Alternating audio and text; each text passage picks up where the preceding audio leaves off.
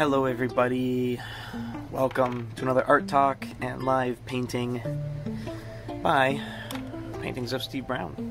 What's up? What's up? Alright, so we're going to paint this little survival of the fittest. I'm going to hopefully keep this in camera. We're going to aim to get rid of all the gold and then break apart the border and just talk about, I kind of want to talk about the nature of art and fulfillment in art in 2020. Because I've been thinking about a lot of, you know, what art is to a lot of people. You know, what art is to artists, what art is to people who buy art. And kind of my thoughts on why it is the way it is. I think that a lot of artists really have a good idea of the art they want to make. They come up with a very nice piece of art years ago, maybe recently, that a lot of people have gravitated towards. And has had some success in the market. Stuff I did. And something that sells. Something that sells and people want to buy. Because making art in your basement all day long, I'm actually pretty much in the attic making this, but doing that all day long is fine. Just making art is fine. But to be an artist, you need your art to be out there. I really believe that. You can't be a full-fledged artist without actually showing your art, without people knowing that you're making art, without receiving some of the brutal parts about being an artist, which is getting criticized and failing. You also can't be an artist without being fully able to finish a project and then show that project to other people. Already leaving. I'm going to try to keep this in camera. A lot of people ask me about my what I use. I've been using this, what is it, 000? There's already too much paint on it. I think this is a 000 round, and this is like my go-to. It's long. It's kind of long. You can see it's long for most people, but it's pretty short for me. Sometimes I use even longer ones. But this one has been my go-to for like backgrounds and putting down a base color. Let's make sure that this is nice and, oh my god. Alright, there it goes, so sharper. So the act of showing your art, that is something that I have only really been exposed to on the scale that I like to see it in the past 5 years. I've been going to Burning Man events for 5 years, both local. Yeah, this is not going to stay. I need room for my fist to be on here. Both local Burning Man events, but then also the big one. And what you're able to do when you are an artist surrounded by artists is bring something that doesn't have to speak to somebody right away. Something that doesn't have to immediately elicit, oh, that's a tree, or, oh, I'm supposed to put my hand in here and the whole thing spins. You know, there doesn't have to be something that is extremely easy to read. You can bring something a little bit more experimental, and that really opened my eyes to making your art extremely niche. Obviously, there is something awesome about making art that everybody can see and everybody understands what it is. Magic cards are a very easy way to do that. Magic cards are, you're just extending the art. You're putting, even if you're replacing the art, most of the time, if it's a subject, if it's a creature, you're erasing that art and putting in another creature. Or for me, I've been doing, I did those, a bunch of Force of Wills, but, I mean, everyone knows what Force of Will is, so mostly, I was putting in, like, memes or jokes, or other Magic iconography. So for me, Magic cards are very, very easy to make art on, because you're automatically, skipping the, oh, I don't know what this is, part of art, which is hard for a lot of people. They make art that they like, they make art that makes sense in their brain. You see I'm kind of like working with one little palette that I'm like continually just like moving over and over. I kind of like that. I like, it's like really easy for blending if you just use like one little spot and you keep on blending your colors into it. So then if you need to, because I'm making like a dark ochre, if you need to get a light ochre, it's right there, and if you need to go in between, it's easy just to mix the two together. The ease of painting with Magic cards is wonderful, but does it really make you an artist if you are just taking somebody else's art and extending it over? I say yes. Don't think that I'm saying that what I'm doing is not art. At some point, I mean, this is the second time I've done the Survival of the Fittest. The first one was a commission, and the second one was someone who liked that commission, asking for it. So for me right now, this is literally just not paint by numbers, but paint by, I'm using my own art as a reference, and I'm trying to recreate it. So for me, this is not crazy fun, because it's work. It's just work. It's just, okay, this person paid me money, I get the card, I create, in my opinion, the coolest Survival of the Fittest you could possibly have, especially for the money, because Survival of the Fittest are like $200 now. So for me, charging under $100 by a long shot is, I think people are happy with that. But also, it's, you know, it's something that if I have, let's say I do 5 Survival of the Fittest in my lifetime, 5 of these, with this exact, oh, this should extend out, this exact coloring, this exact, you know, everything on it, hopefully that would be the art. The art is, I've done this 5 times. Not that I did this one time, and it was cool, but the fact that I did this 5 times would be part of the art, if not the art, was me being able to replicate a painting 5 times. Now, it's super easy to replicate a painting when your subject is already done. That makes everything really easy. And obviously, I'm not replicating it 100%. But is that art? I think that it is. Being able to replicate something is art. I actually think that some of the best people that have created a lot of goodness for art, they started, or they continued on as people who just, you know, give me a Rembrandt, I'll make a Rembrandt. Good forgers really made the art world what it is for America, but I digress. The act of being an artist is my subject, right? That's what I want to talk about. The act of being an artist, first, you have to make something everyone wants to see. Second, you have to show it. Third, you have to be able to, in my opinion, continue to give the people what they want.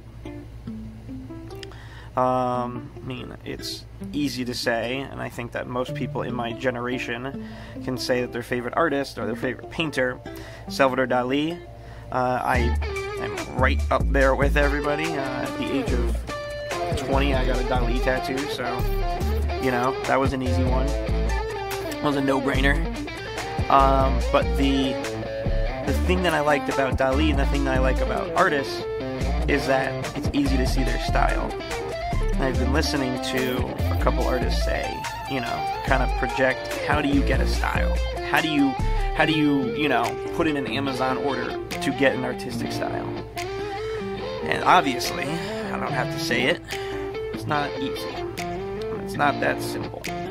However, I think a huge part of it is finding an artist that you like, stealing what you can, and over time, taking the things you like about that. Once you gain the skills to be able to make your art have some success, you will then start stripping away the things that you have taken from those people, and what you're left with, hopefully, is your own style. With Magic Cards, it's very hard to make your own style. I feel like I have this exploded border thing. I've seen other people do it really well. Like Kevin Alters does a good one. I think Scourge Alters does a really good one. There's a bunch of foil people that are like the exploded border masters. And I'm not saying that mine's truly unique. I haven't even got to the exploded border part that I'm about to do on this. But the way that any of us grow is by learning.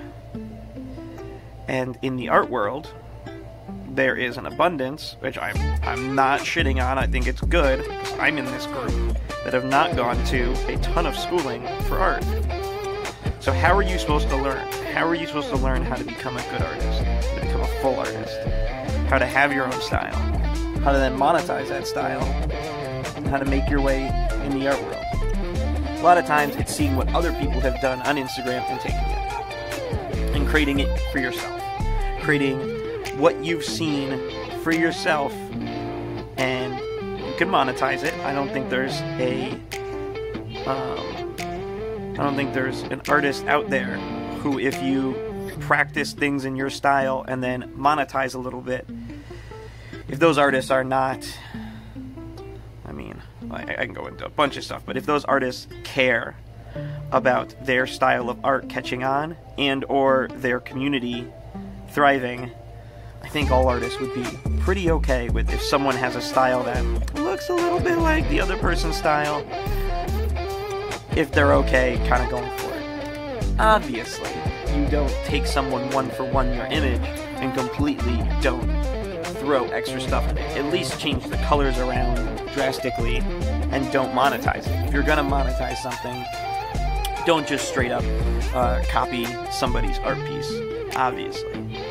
If you're not monetizing, I am absolutely fine, and I believe most artists would be absolutely fine with you actually practicing off that person. Fully one for one, trying to recreate it. Obviously, you're not making money off of it. But you're learning. You're learning what makes that person that you love great. You know, you're finding what you like about that artist and exploring why you like that artist. And I think that is extremely healthy for art. I think it's extremely healthy for humans to have role models, to have I'm going to say idols. I know it's not the coolest thing in the world, but to have people that they look up to, because it's having a mentor does not come free, does not come cheap. Most people who need mentors don't have mentors. I think that in the altering world, which is what I'm doing right now, I'm altering a Magic card, there is not a large chance, I don't know if I like this little guy right here, there's not a large chance for mentoring, because a lot of us are doing this for profit. So why, and this is not me, I will mentor, alright? But why would somebody teach someone, hold their hand how to do something if they're going to be in direct competition with that person. Now, I know certain people, like Scourge, has a video up online about how he does his foil peels, which is unbelievable. If you want to learn from the best, it's a 30-minute process video on Scourge Alters YouTube video. I could not recommend it highly enough. I watched it and understood, you know, what level I need to get to. I've only done a couple of foil peels, but they're just for me. I'm not monetizing jack shit on that. But it's really amazing the level of detail that some people go to, and I would never have guessed that that's the level of detail unless I watched this YouTube video with him. Which, thanks to Scourge Alters for having those things out, and I'm trying to have these series maybe once a month, maybe twice a month, that you're watching right now. By the way, thank you for watching all the way into, we're 16 minutes in, to, you know, just talk about the state of Magic the Gathering altering. I did do a short-lived podcast at one point in my life that may come back if this YouTube channel, you know, picks up. But the point I'm trying to get to is that if you like what someone does as an artist, as an alterist, as a painter, whatever you are, oh man, I love just smudging with my finger a little bit when I know it's like wet paint on dry paint. It gives that really nice, like, dry brushed look. I suggest everybody uses their fingers in their paintings. I'm not going to get into a you know, nature, you know, man versus God conversation, but fingers are by far one of the best tools in art. I don't think there's many paintbrushes or tools that will mimic how good a finger can be sometimes. But anyway, the level that alters are at right now, I wish it was more popular. I really do. I know that Commander's Quarters did a YouTube video on alters, and you know what, I only really see a big dip in my orders when a new set comes out, which is extremely, I mean, it's valid, very valid. The level at which I get to do these, I am truly thankful. I love altering, and with these COVID times and me trying to dedicate more fully to art, this gives me a really nice thing to do while staying in my home. Anyway, man, this, like, texturing is so much fun. I really like doing this. It's a pleasure just to texture things and get this weird, dirty snow everywhere.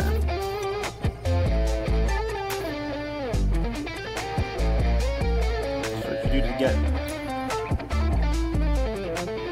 a little bit off. Another reason I like Magic Cards is that you can erase really, really, really, really easily with just a toothpick.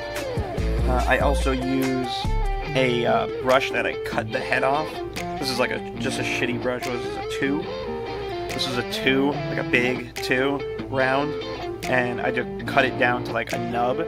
You get this wet, and you can just, I mean, I don't have anything I really need to erase, but you can just put a little bit of pressure on it and just erase it right through.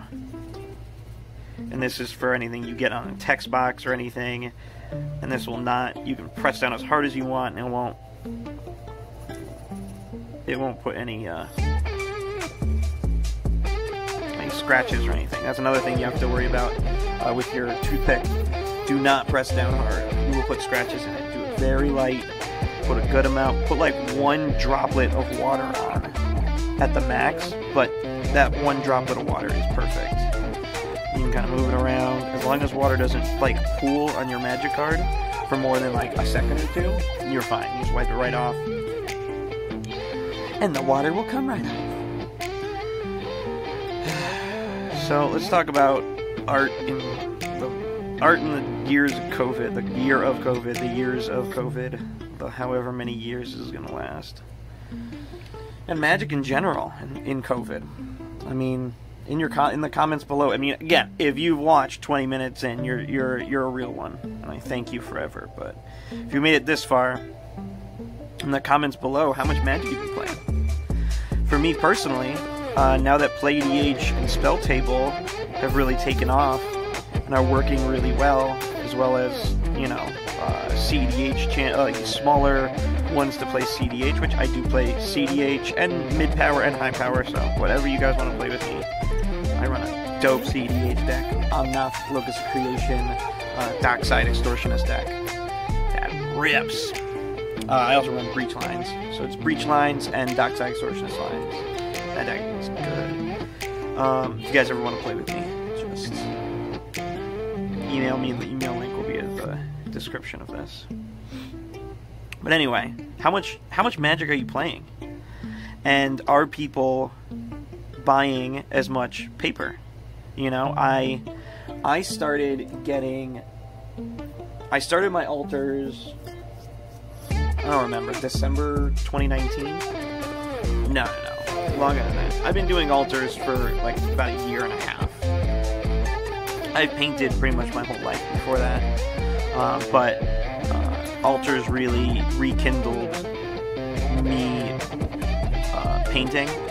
So I've been doing altars for, man, this is coming out really good. I've been doing altars for about a year and a half, and right when COVID struck and we knew it was bad, like my friend was going to fly down and all of the flights all got canceled, everyone got refunded. That's, for me, when I knew it got real bad. And lockdowns, I was like, okay, lockdown, I understand that. And then when they're just like, okay, this $1 trillion industry is shut down, that's when it's like, whoa. Okay. So that's when I started to do this full time. And that is what I'm doing right now, is altering and running my social media full time. By the way, for any altarists, I am using Golden Heavy. I feel like Golden Heavy. Let's get a brand new one. Golden Heavy is the best you can use. All my things are on a wet palette, so they're diluted a little bit. Once you start like mixing it, obviously, if I take from the top this little glob, it's not going to be watered down, but anything that hits this surface is going to water down pretty fast. So if you... What was I going to say? What was my point? Oh yeah, just what I'm using. Oh yeah, this ochre, what is it? Yellow oxide. I will say to the day I die, this is like... That is the color that is in like every freaking magic card. I'm telling you, you use it for everything, and getting a good quality yellow oxide is absolutely paramount. It's changed my life, man.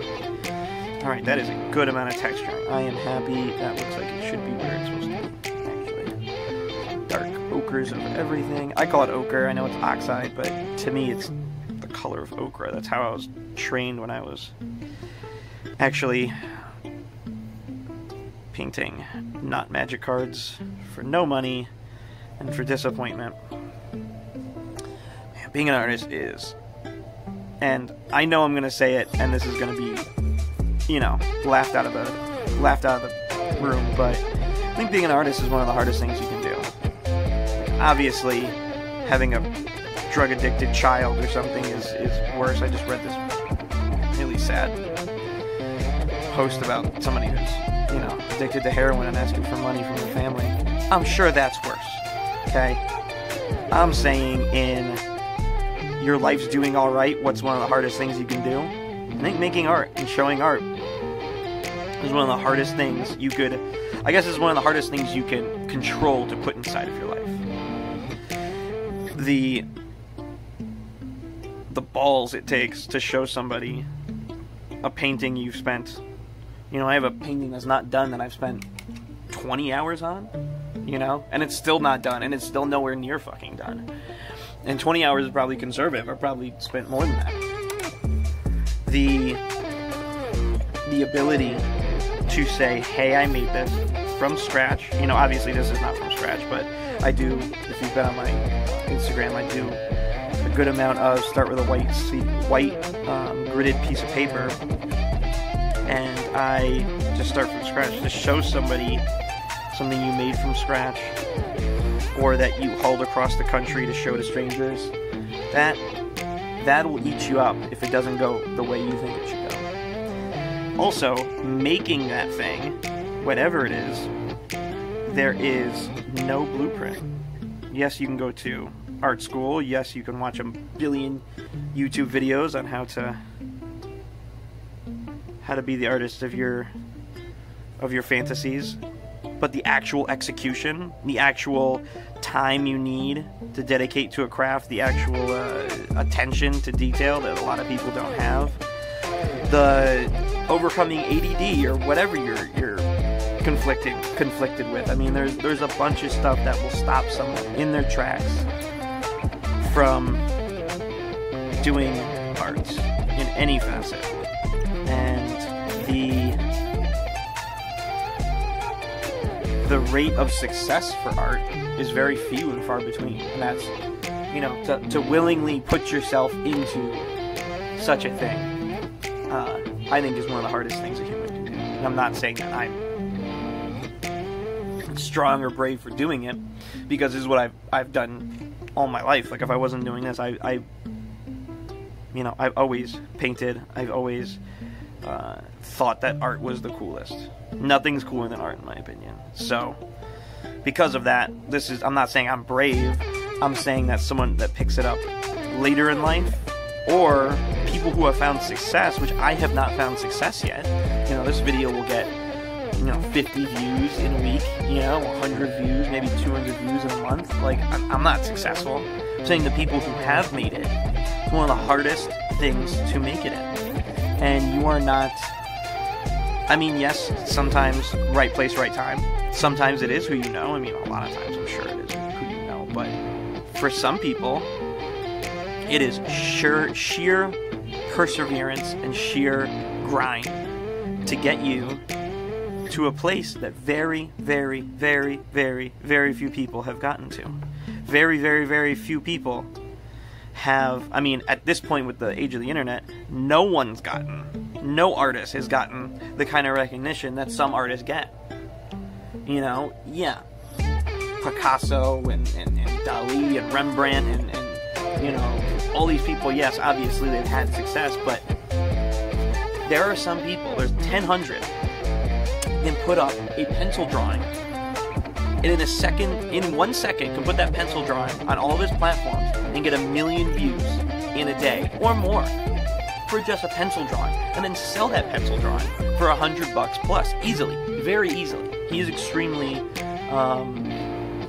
popular. If you told Rembrandt that, yes, you can instantaneously sell anything you do and or have feedback for everything you do,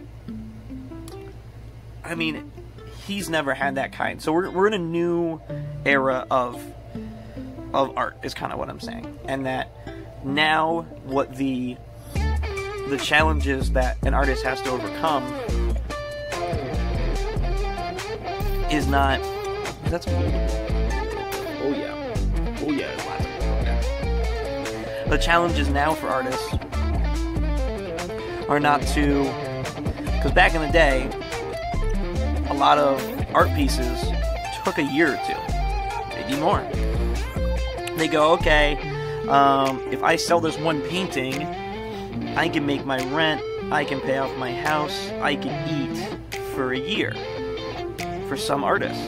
For some artists, because they didn't have, any way of taking pictures or anything, they were a working artist where they can I'll just paint what I see, because that's the only option we have, you know? There's only one option, and that is getting a painter to paint your childhood house, or your dog, or your wife, or you, you know, or your husband. I'm sorry to put this all under the lens of a man. But you know what I'm saying. There's a lot more work for some artists, kind of what I'm doing, you know? Like, I'm just extending the art, but I'm doing a couple of these a day.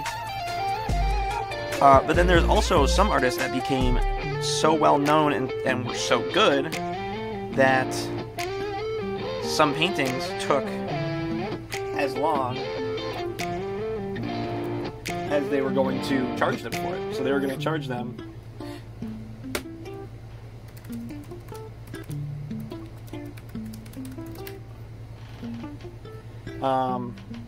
was going to charge them for that painting, and they would just painstakingly, again, the masters of you know, the 16, the 17, I mean the 1500s, obviously,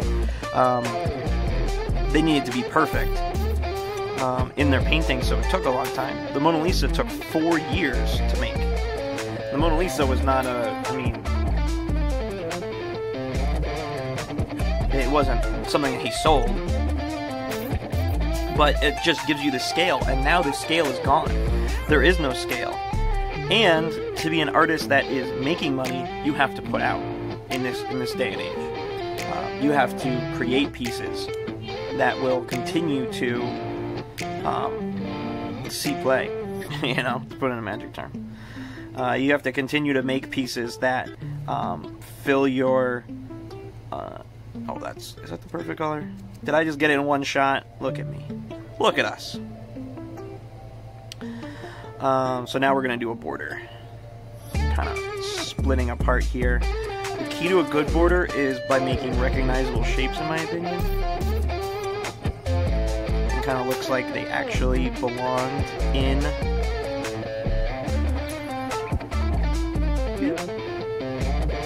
belonged in that spot. So I'm going to do all my big pieces first. I kind of like broke apart. Big, nice, solid chunks.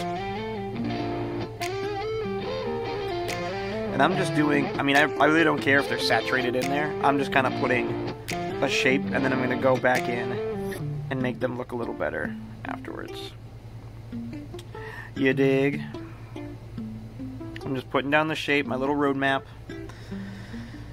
So my point, if I have a point, is that being an artist nowadays, it is quantity over quality, which obviously if you do both, good job.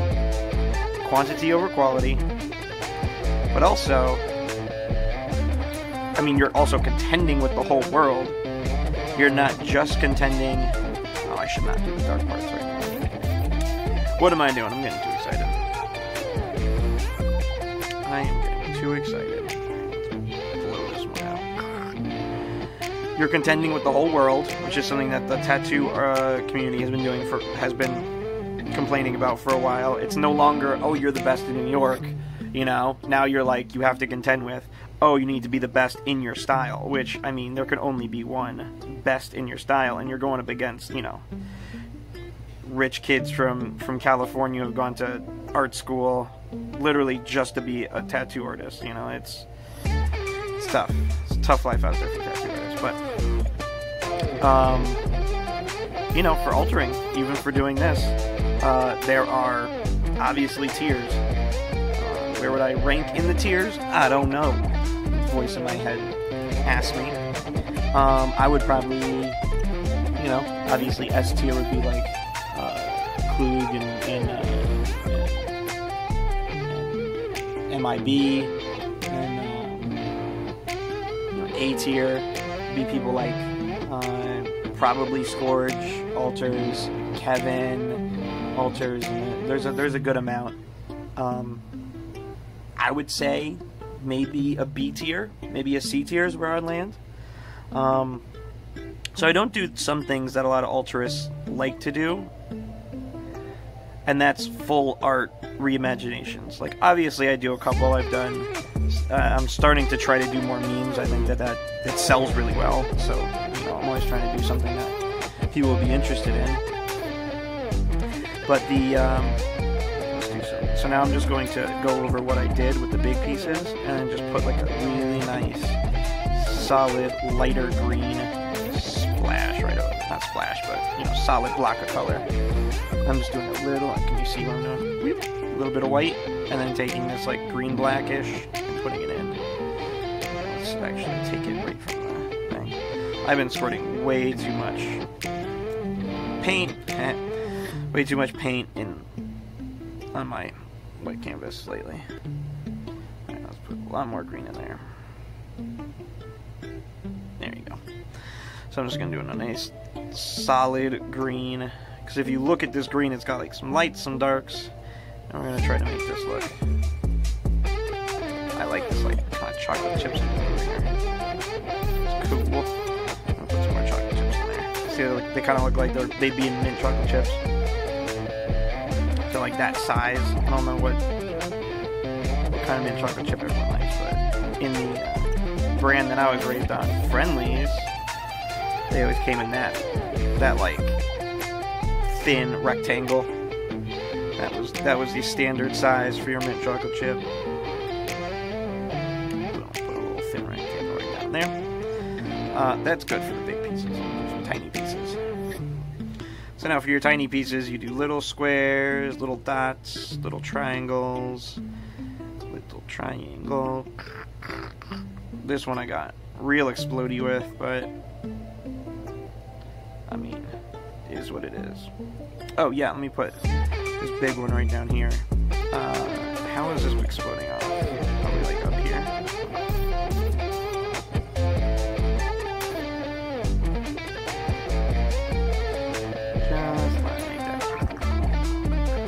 Make it rock sounds in my mouth.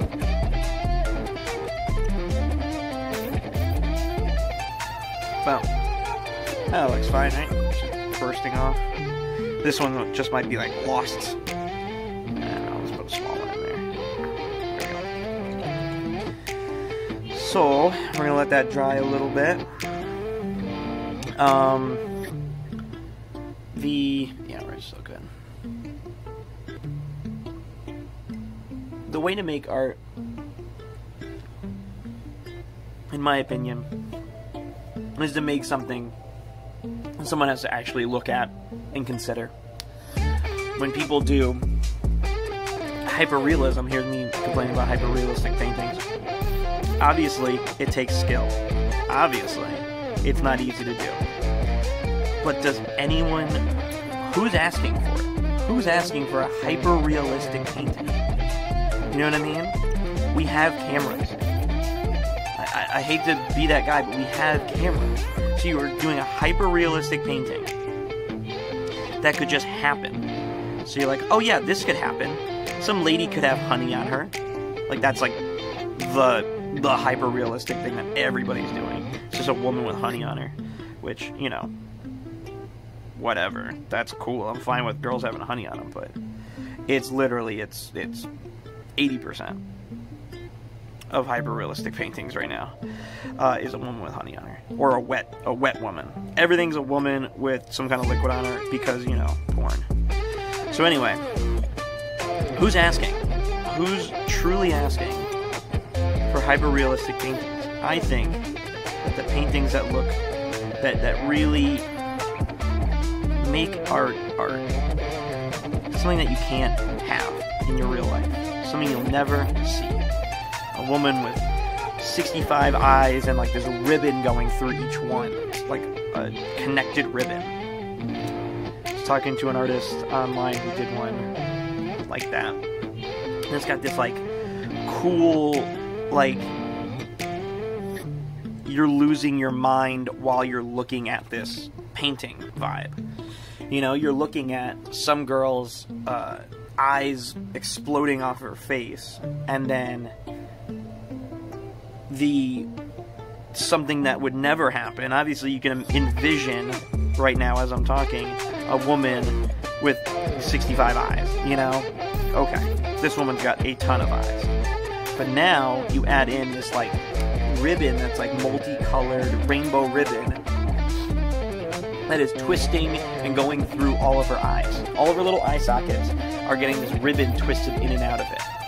And it's something you will never, ever see in nature. Something that would never, ever cross your mind as to something you would think about as you lay your head on your pillow.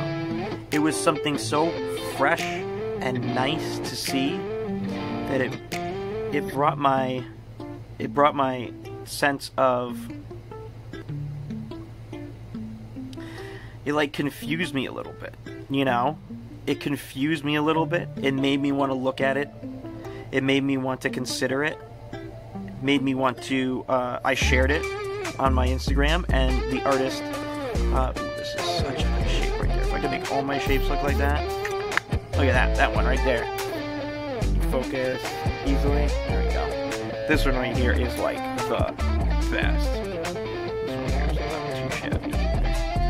So we just went in and for the breakup arts, I went in with the closest green I can find to, like, it's kind of like the base color here. And then you let that dry, and then you do your shadows. So you do your darker ones. Oh, that does not look right. You do your darker ones, and then you go back in and you do your lighter ones. That is the way you make a shape.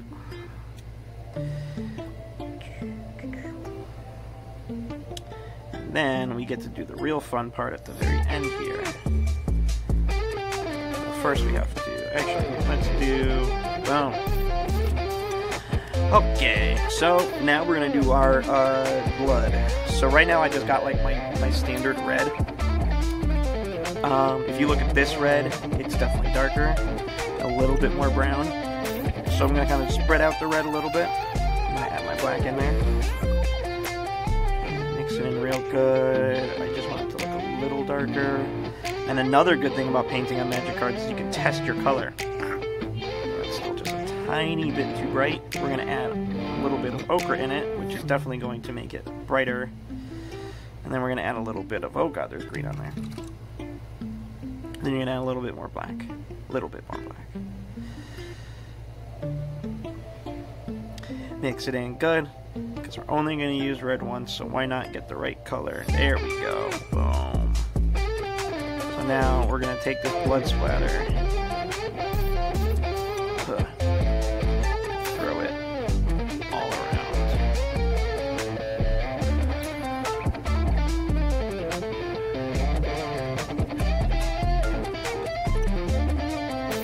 Get a little bit of sweat on your finger. You can erase it kind of where you want. So let's go with a lot of blood up here. Yeah. Show the blood splatter. Definitely got everywhere. I love this art. Just wish the art was bigger. I wish this art was just a little bit bigger so I can extend the goblins out. I definitely went the wussy route and didn't, you know, extend the goblins too much. I'm gonna put a little bit of blood on each of these little guys. He kind of as he was getting axed, you gotta hit it onto these things, and that's kind of why it's exploding. Now, if I wanted to, this was, if this was a personal one, I like going crazy on the text box, putting a bunch of weird shit. Like, I would put blood splatter everywhere. But because someone bought this, I don't want to, you know, go overboard and take it to a place where they don't want it.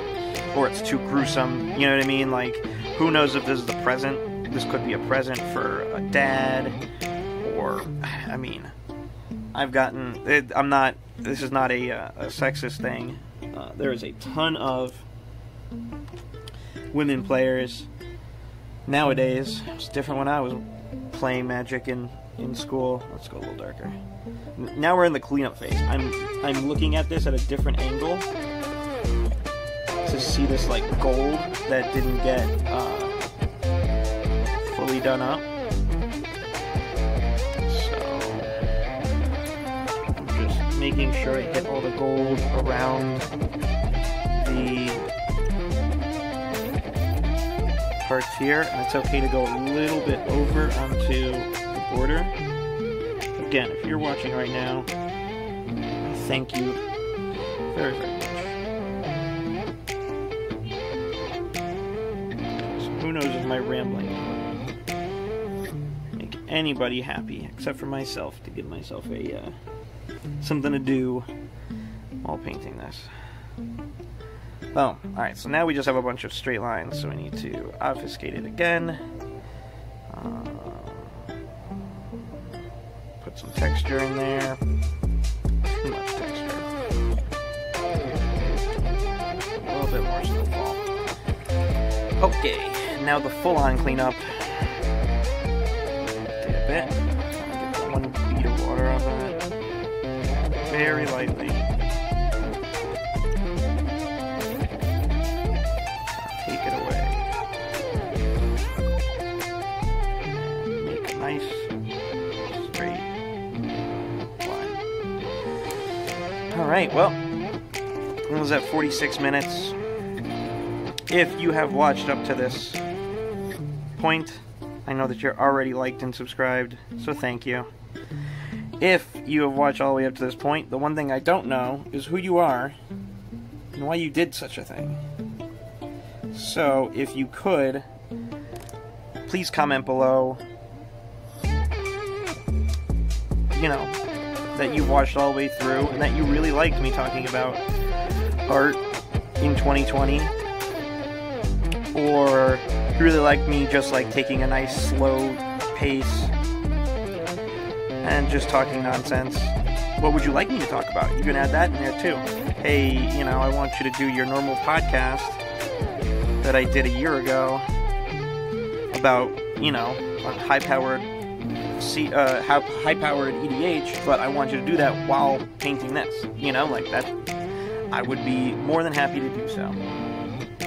So please, in the comment, tell me if you watch all the way to this, and then please tell me what you'd like to see. And then you get whatever you ask for, because you have watched and listened to 47 minutes. Let me ramble. Oh, my hand's gotten a shake. Let me ramble like a crazy person. Too dark, so make the other side dark. What I like about these paints is that it goes on nice and big and dark, and then as it dries, it definitely mattes down and flattens out. Thank you so much for watching. You are an angel, and I look forward to talking to you about how you'd like this to go forward. Thanks, bye.